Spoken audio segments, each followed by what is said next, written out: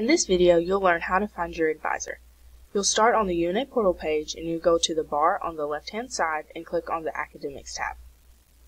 Once you're here, you'll go to the right-hand side of the page and see the tab that says Academic Profile. You'll scroll down and your advisor will be listed right under your major and department. If your advisor is not listed, make sure that you have the current term selected, and you can always select a different term from this drop-down menu on the right-hand side.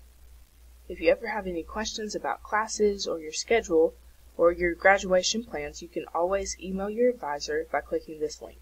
I hope this helped. Thanks.